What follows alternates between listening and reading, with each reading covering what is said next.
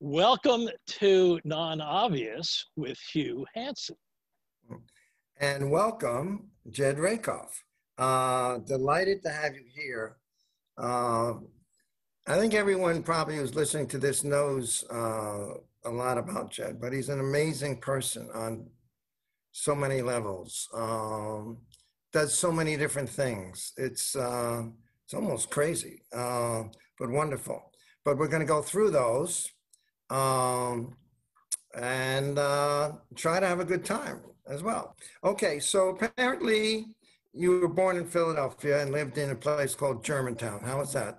That is correct. A very old neighborhood. If you walk the streets of the Germantown part of Philadelphia, you will see plaques that point out this was where Washington was defeated. This is where another American general was defeated in the Revolution. Um, uh, and we're all very proud of the fact that somehow we survived despite all Yeah, those defeats. yeah, I think it must be in Ripley. The most defeats and then actually winning it at the end. Uh, okay, so your dad was a doctor, your mom was a school teacher, and you have been quoted as saying the marriage was not only happy, but downright delightful. That's wonderful. I am, are you talking about my marriage, which is, Your marriage. Well, we'll get to your marriage later on. yes, my parents, I, I owe everything in my life to my parents. I had two fantastic parents. They were not only deeply devoted to each other, but also to their three sons. Um, and the this is perhaps a cliche, uh, but there is no part of my uh, being that is not just simply a reflection of what they taught me.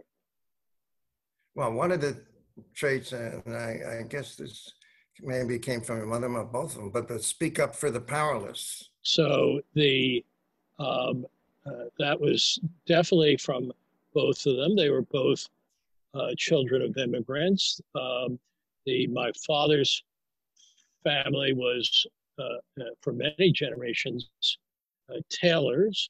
Uh, I cannot, by the way, sew a lick, but anyway, uh, and my uh, my mother's father, though originally a pharmacist, during the Depression became a gravedigger. So these were not wealthy people, but they scrimped and saved to send, uh, respectively, my father and my mother to college at the University of Pennsylvania. And it was no easy task for them to do that. But the I could tell you stories all day about both my parents, but I'll give you just one that you might find interesting. It's about my mother. When my mother was 7 years old, the city of Philadelphia in the public schools did a test of all the second grade students um, to determine who had scientific aptitude. And my mother scored number one in the entire city. So they then came to her and said, fantastic, we'd like to put you into all sorts of special courses to foster your scientific learning. And my grandmother, my mother's mother, said, absolutely not.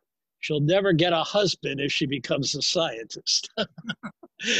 So, we've come a long way, thankfully, since Well, a realist aspect to that, perhaps. So, high school, captain of the debating team, that sort of fits. Was that fun? it was a lot of fun. And I think it's the reason I got into uh, Swarthmore College because when I got there, they told me that they were desperate for people on their debate team and they wanted to revive it. And I said, well, I'm not really interested. I've been there, done that. But they didn't throw me out. But it was a lot of fun in high school. I went to an all boys high school. And when I got to, even though it was a public school, it was all male. Uh, and when I got to sophomore is 50-50 co-ed. And unlike some Johnny-come-lately schools like Harvard and Yale, Swarthmore was co-ed from 1864, founded in part by the great feminist Lucretia Mott. And it was, to me, a great eye-opener to have so many women in my class who were so bright, so devoted to intellectual pursuits and things like that, all of whom undoubtedly existed in high schools in Philadelphia, but I had never met them before. Yeah, that's actually interesting. Now, you worked in, is this from in high school? You worked for the Congress of Racial Equality No, and that was in college, and that you'll cut me off when I start telling too many stories. But the so I went to Swarthmore from 1960 to 64, which was the period when there was very intense civil rights activity in the United States. And I was very interested in being part of that. And so in the summer of 64, I went to the Congress of Racial Equality, which was a wonderful civil rights organization, then headed by James Farmer, a superb leader. And I said, I'd like to get involved. And I was hoping they would send me to like Mississippi or Louisiana. And they said, great, we're going to send you this summer to San Francisco. I said, San Francisco, that hotbed of racism? And they said, there is increasing evidence that there is severe employment discrimination on the part of those large companies and financial institutions that are based in San Francisco. And we want to open up that aspect of the civil rights movement. And so I went to San Francisco and worked all summer for the Congress of Racial Equality. And we were focused on Bank of America, which in those days had many, it was the largest bank in San Francisco, but it had many branches, including branches in predominantly Black communities where every employee was white. So we picketed and tried to bring this to public attention, and we were not getting anywhere. So finally, we decided towards the middle of August that we would stage a sit-in and go to one of the branches in one of these ghetto communities, sit down on the floor, and our thought would be that would either lead to our arrest or at least to some attention being paid. So we went into this branch singing "We Shall Overcome," and we sat down, and the manager came out and said, I'm really glad you're here. I totally agree with what you're doing. I've been trying myself to convince the hierarchy to hire more Black employees. Why don't you stay? We close at 3:00, but you can stay as long as you want. We'll leave, but you can always get out. The door, you can't get back in, but you can leave. And meantime, could I offer you some coffee? This was not what we expected. So after a little uh, discussion among ourselves, we marched out. Um, Fast forward to 4 years ago when I was giving the commencement address at Hastings Law School. And I told this story because Hastings is in San Francisco. And in the audience was the guy who had been the manager of that branch. And he Oh, and he came up to see me afterwards, and we both recognized one another. Uh, he told me that, in fact, Bank of America has done much, much better in subsequent years. But anyway, what a coincidence. yeah, that's a great story. Um, okay, so then you get to, for some reason, you go over to Oxford and study Indian history. And your master's thesis is on Mohandas Gandhi, aka Mahatma Gandhi. So how did all this happen? So um, my uh, favorite professor at Swarthmore was a guy named Harry Wright, who taught British imperial history. Uh, and I took his seminar and got very, very interested in Gandhi. A great many of the uh, methodologies and ideas that Martin Luther King Jr. brought to the civil rights movement really derive from Gandhi's earlier work in India. Um, and I applied to Oxford. They had a unusual, Balliol College where I went had an unusual um, scholarship called the Wadi Scholarship, and I was fortunate enough to get it. And went there and wasn't quite sure exactly what I wanted to do, but I hooked up very shortly after I got there with Jack Gallagher, a professor of Indian history.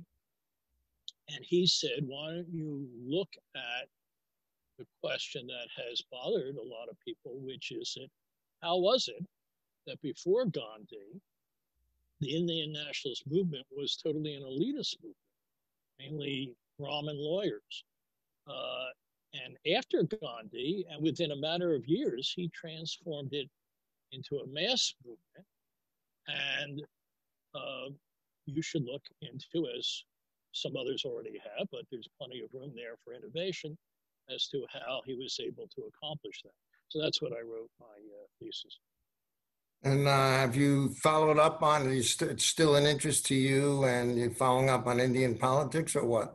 I um, try to keep track of India as much as I can, and I still email with some folks I know in India, and through them try to keep track the. I mean, I'm a big fan of it. India has every problem known to mankind, and yet it works. It somehow manages to be a working democracy, um, uh, even though it has unbelievable number of divisions, economic divisions, caste divisions, religious divisions, you name it. Um, uh, and I do attribute that in part, once again, to Gandhi. Gandhi was as close as I think we have seen in the last 2 centuries to a saint-like figure, and that conveyed a lot. What about any similarities that you see with Gandhi and Martin Luther King? Yes, I think Martin Luther King drew many of his ideas from Gandhi. The most important being civil disobedience.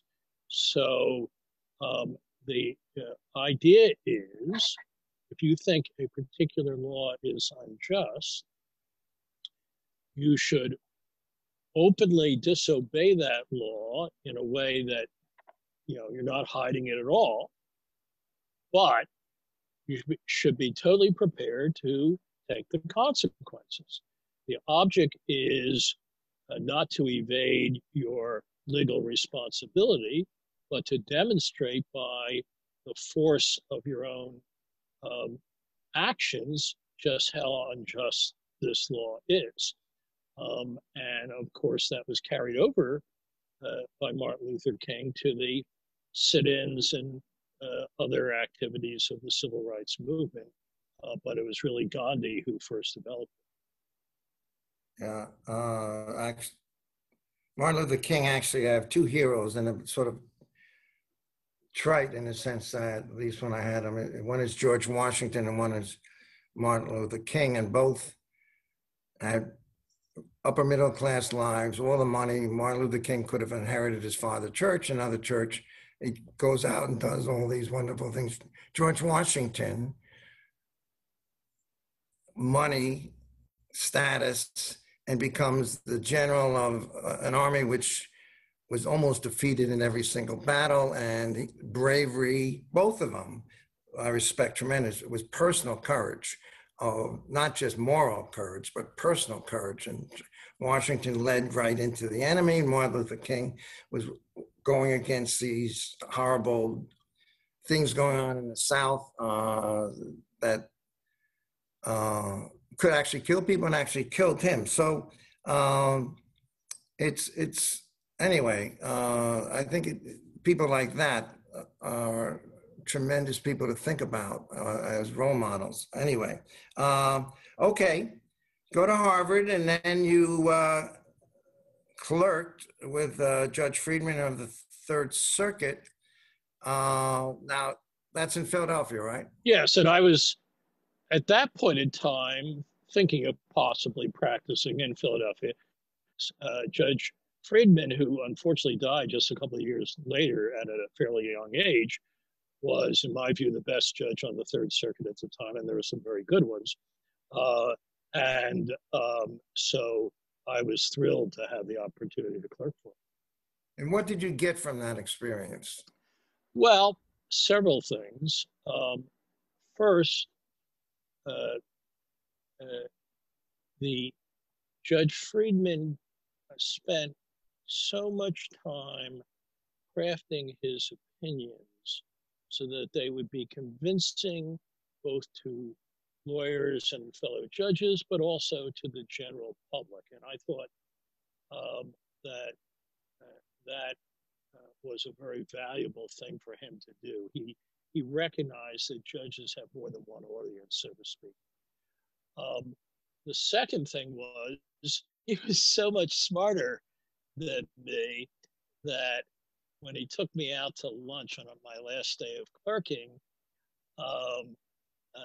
I said to him, "Gee, Judge Friedman, after watching you, I think maybe I shouldn't be a lawyer at all. You're so much better a lawyer than I will ever be. Maybe I should go do something else." And he was kind enough to say, "Experience is everything, and you'll get there." And I don't know if I ever got to his level, but I certainly took heart from what he told me. I decided in the end to go to New York. I had always loved New York, but there was a hidden motive. In law school, I had written the book and lyrics for several student musicals, and I had sort of gotten very interested in that. And my the guy George Selden, who wrote the music, we decided we would both go to New York, work for large law firms, and in the evening we would write the Great American Musical. What we had not realized was that in a big New York law firm, even then in the evening, you're at the law firm. We never carried it that goal, but Debevoise was a very fine firm, still is, and I liked it a lot. Loved the people, but I did find the work of a litigator there, forgive me, somewhat boring. So I only stayed a couple of years and went to the U.S. Attorney's Office. All right. So how did you pick the U.S. Attorney's Office as the next place to go? So I had heard correctly that that was a place where you could get real trial experience. It was nothing more exalted than that. When I applied, they said, by the way, you make a 3-year commitment. And I thought, gee, 3 years? I'm not sure I want the experience. So that seems, at that tender age, a lot of time. After I arrived, um, I would say within 1 week, I recognized that this is one of the great jobs that anyone could ever have. And I stayed for over 7 years, and I would have stayed more if economics had allowed it. So I changed my mind almost instantly. But the real reason I went there originally was just the trial experience. Yeah, well, we probably learned about that type of experience from clerking, seeing those, and I also clerked. I clerked in the Southern District Second Circuit, and it to me is being an AUSA was a wonderful experience. And I went to the Southern District. Actually, I think I ran into in the hall once, and just for that purpose is to try cases. And unfortunately, my brother had a traumatic brain injury that forced me to, in about 7 months, leave and to take care of him. But in that short amount of time, and also because it moved to the individual assignment system at the same time, so all of a sudden, all these judges are getting the whole world. They don't have anybody to help them. And AUSA says, well, I have another case. In the past, they would just say, okay, we'll delay it or do something else. This time it said, too bad, get someone else in the office.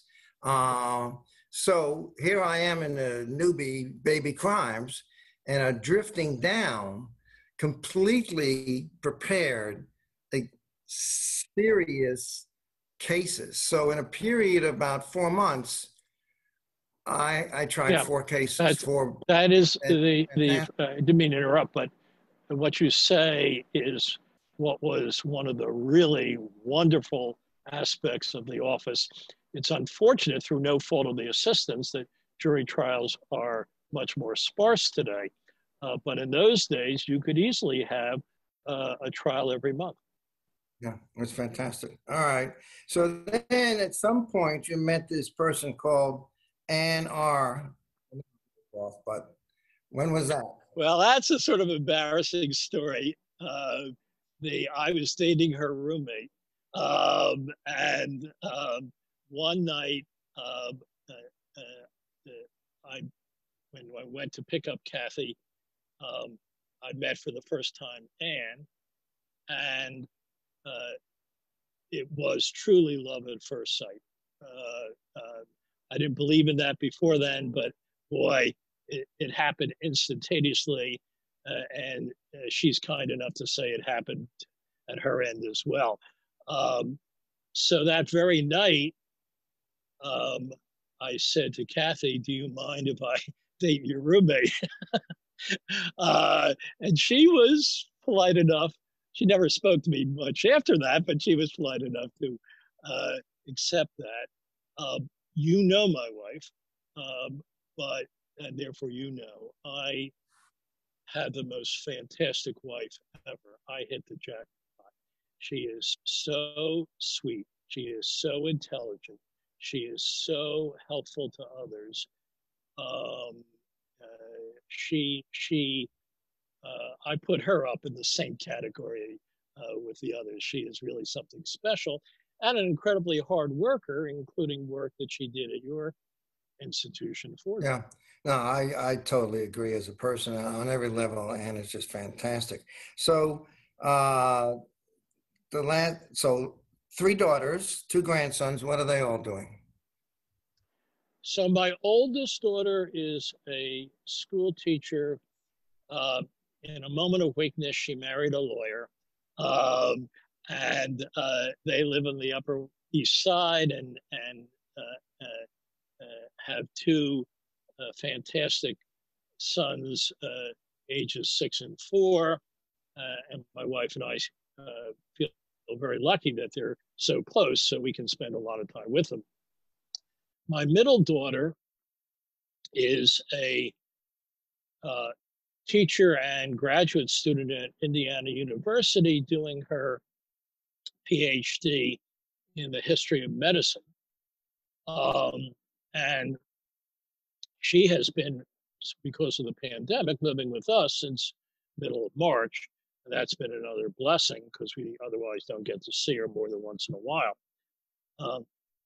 My youngest daughter is the adventuresome one of the family.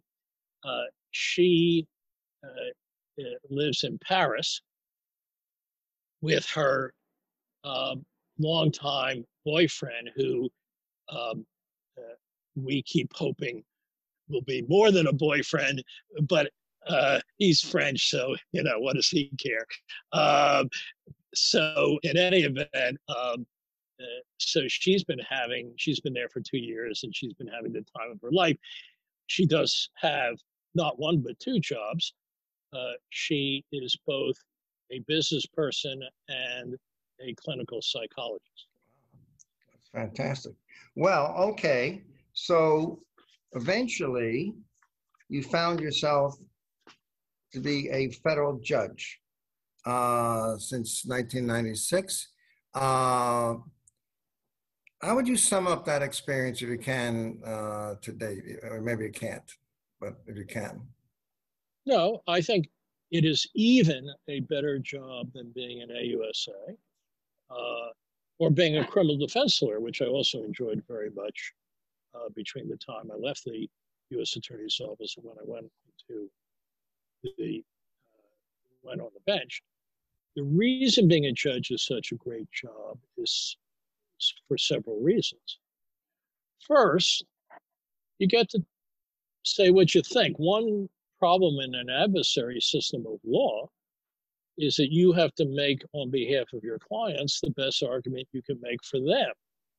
It may not be what deep in your heart you really think. As a judge, within the limits of the law, but those law limits are considerably broad, you can say what you think and you can decide what you think. And that's a great freeing experience. Secondly, as a district judge, a trial judge, I get to take the first crack at new issues. Ultimately, of course, the courts of appeals or the Supreme Court may agree or disagree with what I decide. But it's the trial judges who get to take the first crack at new issues. And that's a very thrilling experience as well, and somewhat intimidating in many cases. And the third thing I would say is that because I'm a trial judge, I get to see what I really, one of the things I really love, which is trials. And while again, this has decreased somewhat, I've been fortunate and I've had an average of 12 trials a year, every year up to this year. The pandemic, it'll be fewer. So that's kept me busy, but also very involved. How many of those are jury trials? How many are judge trials? 2/3 are jury trials, 1/3 are judge trials. You have a Yes, I love jury trials for two opposite reasons. One is because I have tremendous respect for the jury system. I think the jury system, contrary to what some people think, is one of the great inventions of the Anglo-American legal system.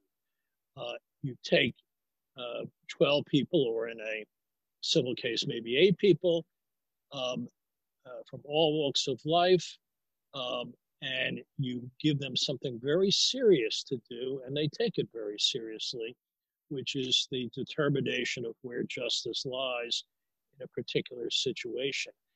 And I talk to juries after every case. I've now had over 300 trials. I've talked to over 300 juries. And I am always impressed at how seriously and conscientiously they take their role.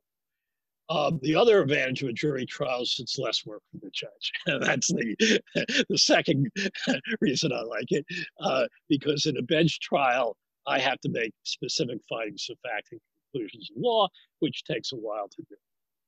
All right. How many times Did you actually agree with the result of the jury? all but twice out of more than 300 cases. Wow. Uh, and in the two times, I uh, reduced the two times for both civil cases, not criminal cases. And I reduced the verdict in both the cases. I thought the verdict was um, much too high based on the evidence, and the judge is given the power to reduce it. And I did. Occasionally in criminal cases, I will see an acquittal of a lower level defendant where the evidence against that defendant is really quite overwhelming.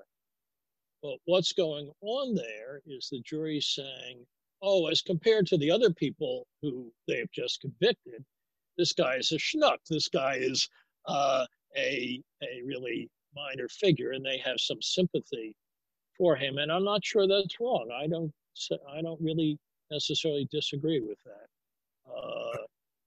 But that's as close as I've come to any form of disagreement in a criminal case.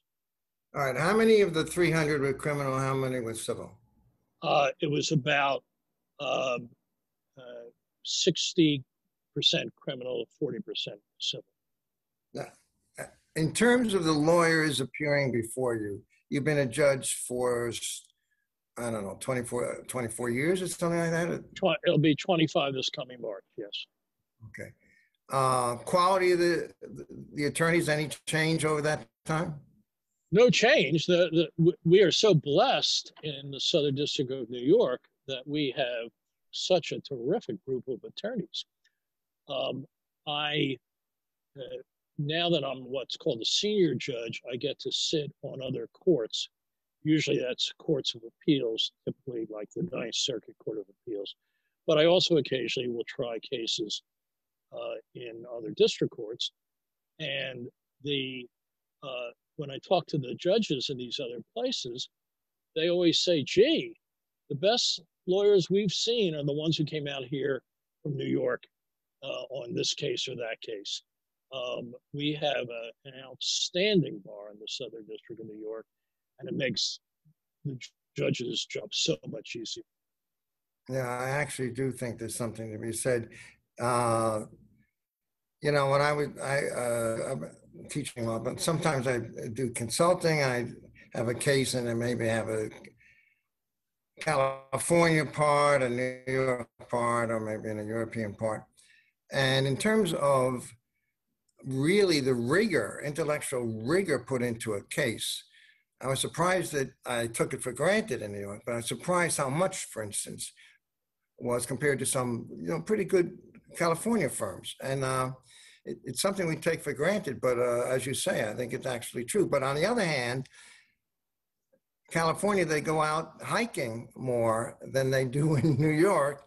And so maybe you have to balance a little more. I don't know. So I tried a case about 10 years ago in Fresno, California, a jury trial. The chief judge there was a little bit under the weather, and so he invited me to come out and try a case. And what I didn't know until I arrived there was that July in Fresno is not a place one would normally volunteer to be. It's hot. The air quality there is really pretty bad.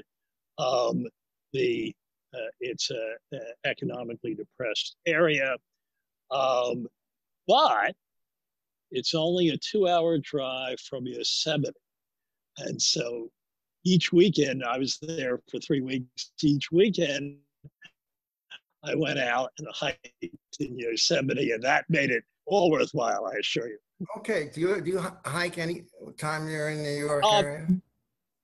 Much less than I used to. My wife and I used to take our 3 daughters on camping trips every single summer, usually to places like national parks, sometimes state parks in New York. I will tell you, there's no true togetherness until you have 5 people in a single tent. Uh, the but the My wife is still a very serious walker, and she, even during the pandemic, typically averages about 20,000 steps a day, and she knows that because she has one of those things you put on your arm that measures the number of steps. How many miles is 20,000 steps? I think it's about. She's told me, and I'm not sure, but I think it's about 6 miles. Yeah, okay, that's a lot. They, but it may be more. But unfortunately, I can't even try to compete with her. Don't want to compete with her. I do a little walking, but serious hiking, I'm afraid, is in the past. Except that my wife and I have a hobby, which is ballroom dancing, and we do that twice a week. And where do you do that?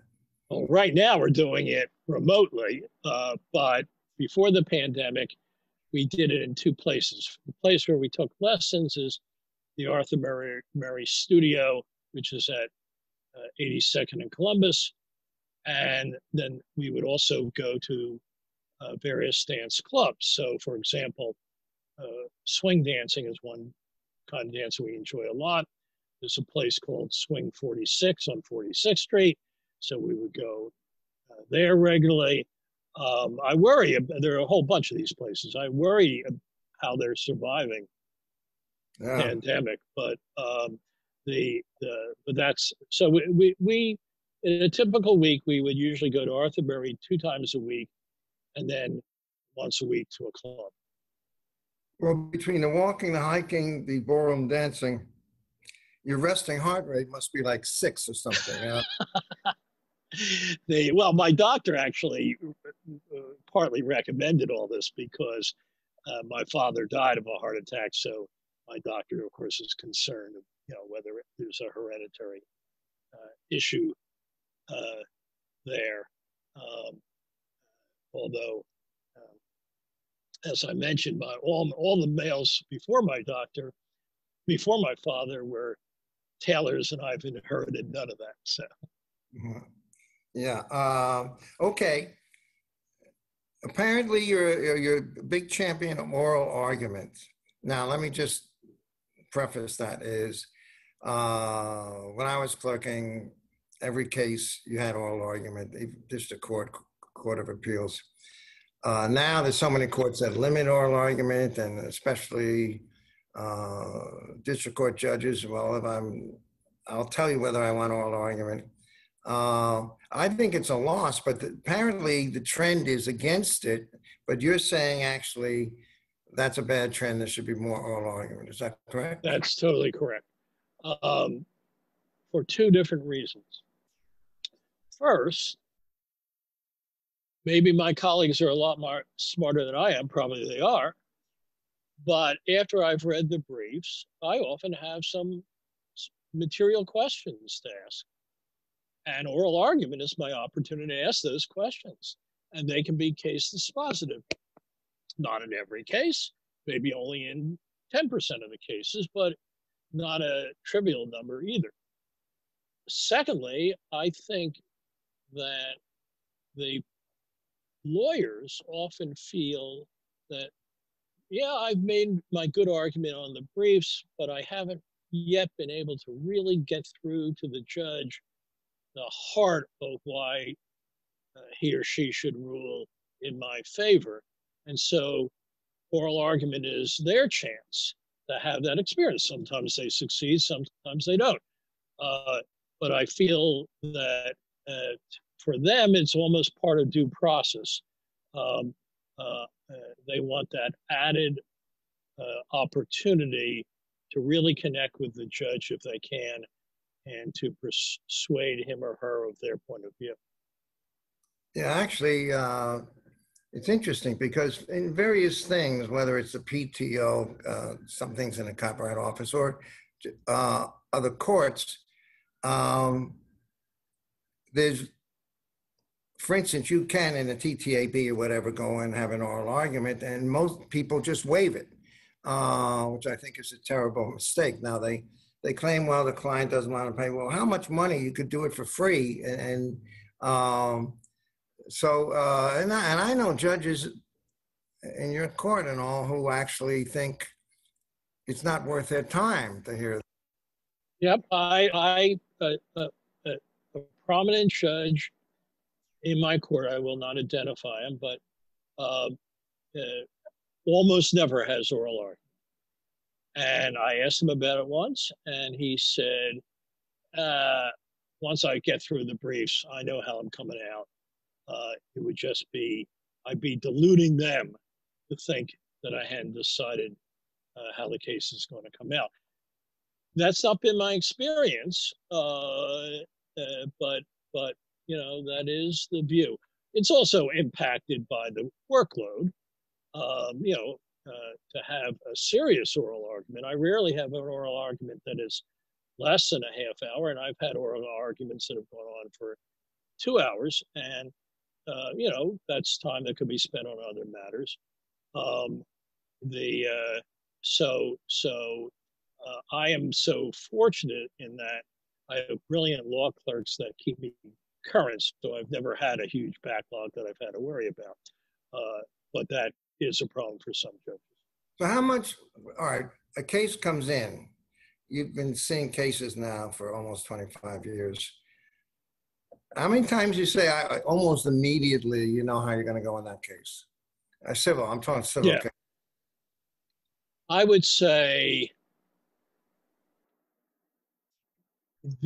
1 in 20 or less, very low percentage. And that's because of experience. When I first became a judge, the answer to your question might have been, 1 out of every 5 or something like that. But I've learned in case after case after case that first impressions can be deceiving, and that cases that look like they're almost frivolous turn out to be for real. Cases that look like they're slam dunks turn out to have serious legal problems. So I don't even these days attempt to draw a first impression because I've learned from experience that it can so often be wrong. So do you feel that oral argument, therefore, is more important in the district court than, for instance, in the Court of Appeals? Definitely. Although I still think it plays an important role in the Court of Appeals. I've sat many times now on the Court of Appeals.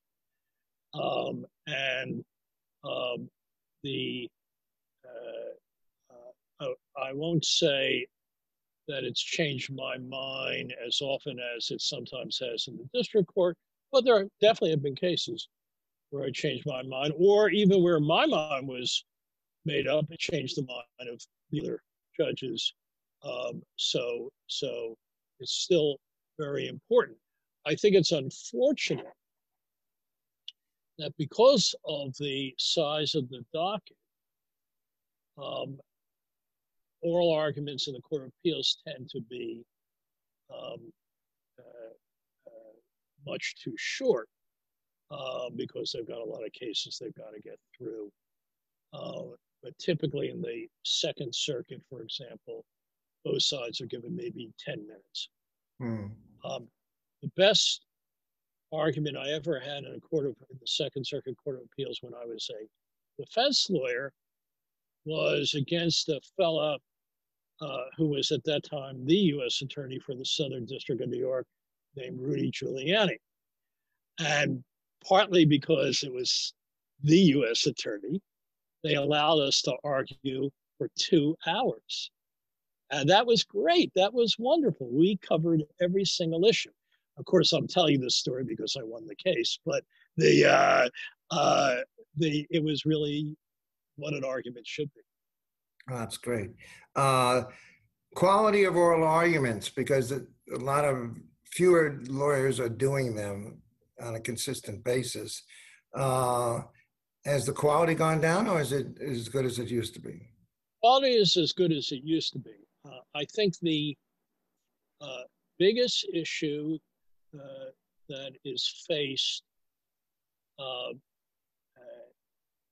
if you're a big firm lawyer is whether you should be doing the argument or some junior partner or senior associate who actually knows the case much better should be doing the argument.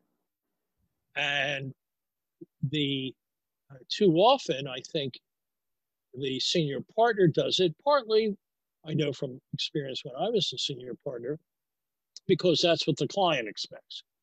Um, uh, but my experience is that there have been many times at oral argument where the senior partner was doing the argument, and I asked a uh, complicated question, and he or she had to turn to the associate or junior partner who was sitting there at counsel table to get the answer. And it would have been so much more effective if he or she could have given the answer right off the top. A further aspect of this, which I'm glad to say is beginning to change, but is that there have historically been far fewer women giving the lead oral argument in um, cases before the judges of my court and other courts, because while women have become maybe a majority of the lawyers now, they certainly are the majority in law schools, they still haven't made it in those percentages to the rank of senior partners. But if the object is to win the case and the junior lawyer, whether it be man or woman, is the one who really did the work, that's the person who you should have arguing an oral argument. I totally agree with you that. All right, a little broader. I'll get more specific maybe later. But the state of the U.S. bar today, I'm getting the sense that it's much more of a business now than a profession, and also often run with marketing people or other people rather than the lawyers. Do you agree with that? I totally agree with that, and it's I think widely recognized and most unfortunate. Um, the you know why did we all become lawyers as opposed to investment bankers or whatever? It's because we had a thirst for justice. We wanted to be professionals. We wanted the respect that others would accord us and that we would accord ourselves for being people who were in ways either large or small, furthering the cause of justice, furthering the rule of law. I don't know a single law student who doesn't think that way when they start law school. But the way the profession has evolved, it was always, of course, a business to a material extent, but now it is so totally a business that exercising professional decorum, independence, and judgment has become harder. Mm. Okay. Let's get on a more happy topic, the death penalty. So you have a position on a death penalty. They actually had a ruling that it was unconstitutional. All right, I have, and my son is killed brutally. This. What if I think if there's no death? This probably isn't, but don't fight the hypothetical. Is that I'm actually going to kill that guy if the criminal system doesn't do justice. I know that. Well, if that hypothetical, then what? Well, you're cutting closer to home than you may realize, because my older brother, was murdered in cold blood uh, when he was 42 years old. And if you had asked me then about the death penalty, I would have said, bring it on.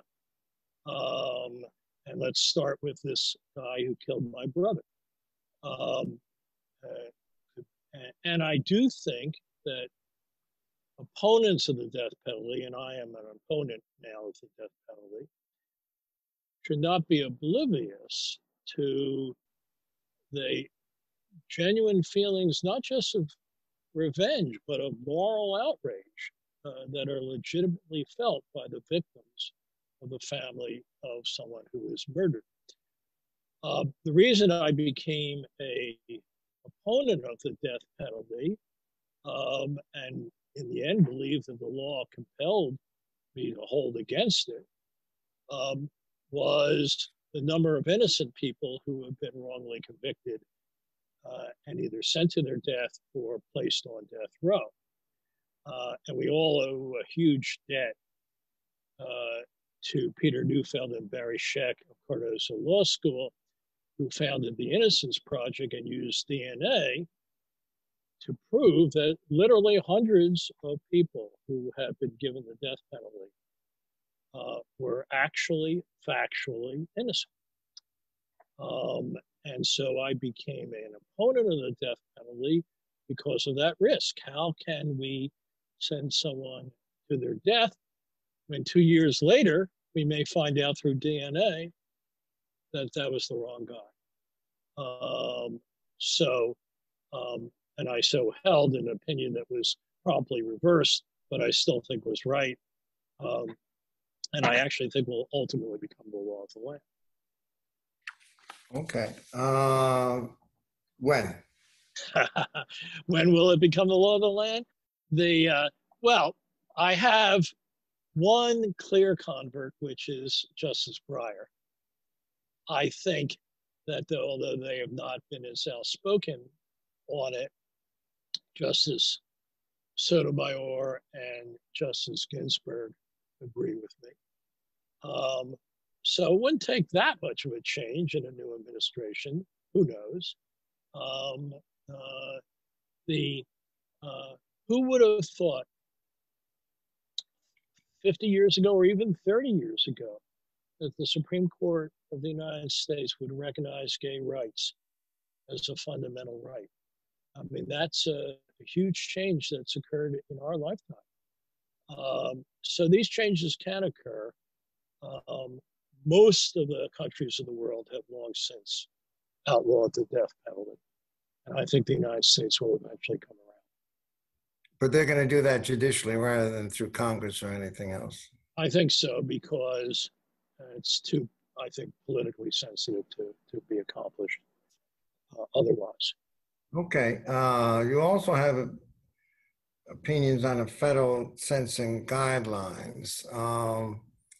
I was there clerking before these. And some people would say to me, well, actually, it was interesting because in part one, one of the ways you could help get a settlement with a defendant was to say, okay, I'll bring it as an information in part one before Judge Lasker, who was going to then give a predictably lower sentence.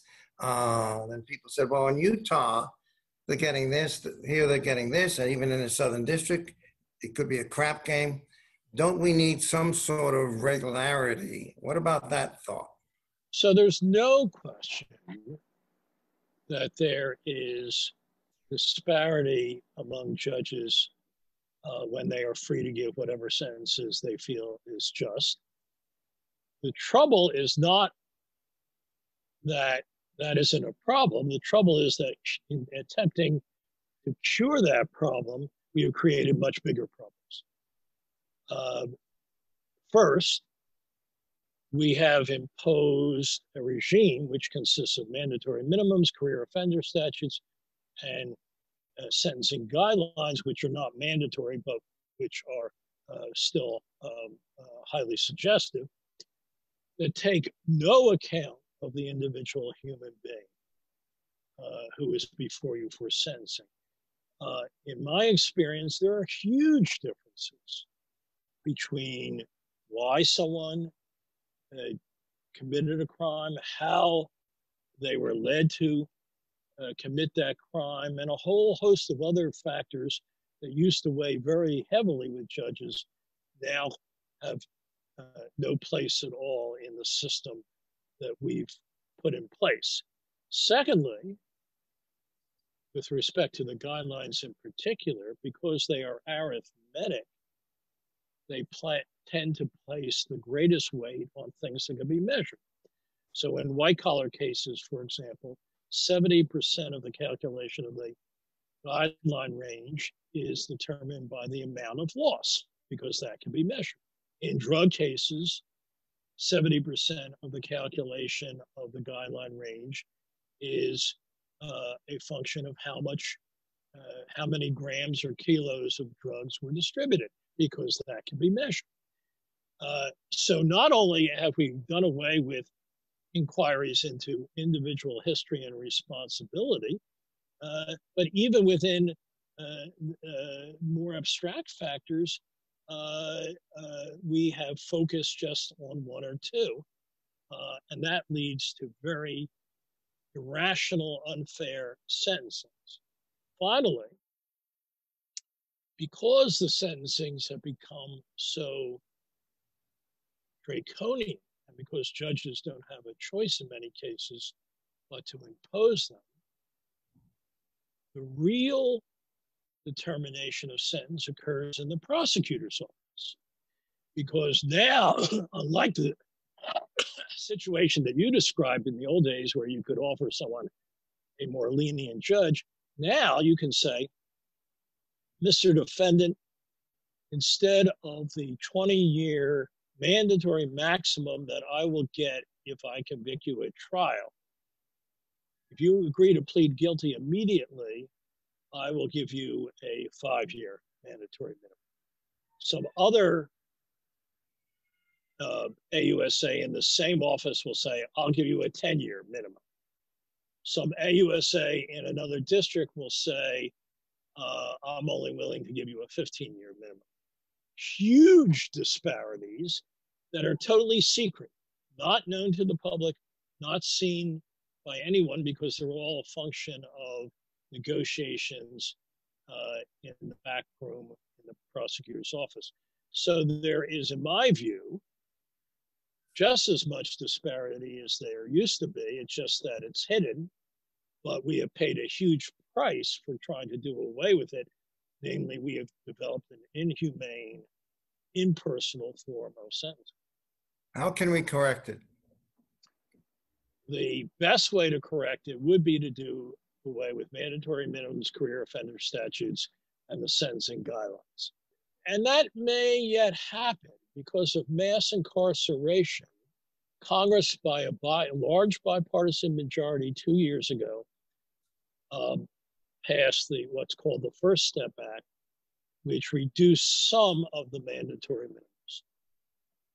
It was only a first step, as the act itself says, but it shows that people were beginning to become aware of just how harsh and unfair the system of sentencing is.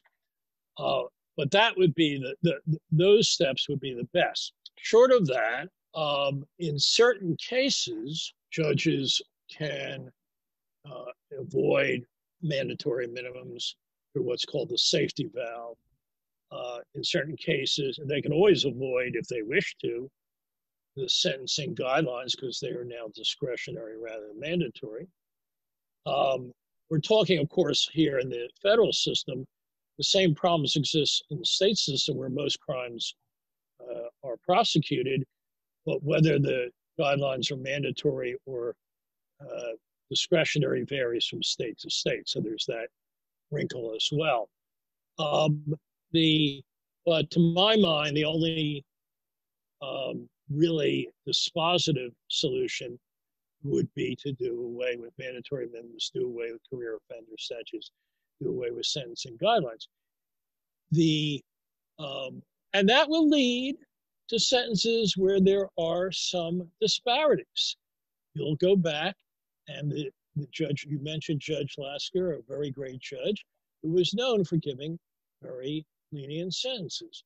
There were other judges in the same court who, for the very same crime and the same individual, would give a harsher sentence. That's not a good thing, but correcting it is too hard. I think Judge Weinfeld was one of the more serious. And- and- so the other, right in the same court, you had people. So would you say prosecutors, if you just had all the prosecutors, and we'll just do federal prosecutors, are they happy with the current system because it gives them more discretion, or do they have any of the concerns that you have? They don't have the concerns. There are exceptions, of course, but by and large, I have a proposal there that I am quite confident will never be adopted, but would solve that problem, um, which is that every prosecutor, state and federal, should spend 6 months out of every 3 years representing as a defense lawyer indigent defendants in another district where there wouldn't be any conflicts because it'd be totally unrelated cases. Um, the That's essentially what goes on in Great Britain. Great Britain, barristers try all the cases, present all the cases at sentencing, and a barrister can be a prosecutor in one case and the very same afternoon, as I've personally witnessed um, when I was in England, can be the defense counsel in a different case. And the result is that they get to see both sides and they have a much more balanced view of what is fair in the system. Uh, what happens in the American system is prosecutors typically not fresh out of law school, only a few years out of law school. They are rightly imbued with the important public purpose they solve, and they get to see the bad side of every defendant they look at, and rarely the good side. And the if my proposal were adopted, they would have a more balanced view. I first proposed this many, many years ago to then Attorney General uh, Levy of the Ford administration. And and this was in a little question and answer program that there were many people there. And he said, well, Mr. Rakoff, that's not a wholly bad idea, not wholly bad. And I slunk away. But I still think it's a good Well, he actually, it sounds like he's condemning you with faint praise or whatever, but he actually might have thought that was a compliment, old school guy. I mean, that's those things. All right, so I'm looking at your thing. I don't know how you do all this. I think most of this must be wrong. You produced 5 books, 40 articles. Is that correct? correct. But many more than 40 articles. You're probably looking at an old version. 5 books is still the number of books, but it's now up to 150 articles. Holy moly. Now, where are you getting before you answer this question, you're also teaching, unfortunately, at a lesser law school, Columbia Law School, We do the best we can. as an adjunct. And how do you teach every semester, once a year? What do you teach? I teach this. I'm embarrassed to tell you this, but here's the facts. In the fall, I teach 2 seminars, upper class seminars, weekly seminars at Columbia, and 1 upper class seminar at NYU Law School. In the spring, I teach first year criminal law at Columbia Law School and a weekly seminar at NYU Law School. So I teach 3 days a week. How do you do that if you're a full-time district court judge, or pretty much a full-time? I really love it. And my younger brother, is a law professor, and he has over the years made me realize what a thrill that profession is. Even a codgy old guy like Hugh probably feels that way. And the to have the opportunity to participate with budding soon-to-be lawyers in helping them to appreciate what I honestly still think is the beauty of our legal system for all its faults, is something I find very, very rewarding. And then there's the added advantage. I only get home late, so my wife doesn't have to put up with me as much as she otherwise would. So she's undoubtedly grateful for this. Yeah. I would think that she might say, Jed, a little less them and a little more me, but she's so sweet, she probably doesn't even say that. Or even more, what she should be saying is a little less them and a little more cleaning up the basement. Uh, but you're right. I've escaped because I have a sweetheart for a wife. So, Okay. You're training foreign judges, like 7 or 8, the U.S. Department of Commerce. What is that all about? so that of course has been put on hold by the pandemic, but it's a great program, and I hope it will come back. Um, this was developed about beginning about 20 years ago by the Department of Commerce, which was asked by various foreign countries that had had problems attracting as much foreign investment. Why are we having these problems?